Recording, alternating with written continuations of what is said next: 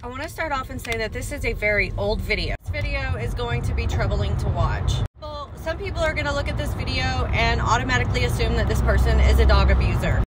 Some groomers will look at this video and understand that this is what is called alligator rolling. This type of behavior is very dangerous to both the dog and the groomer.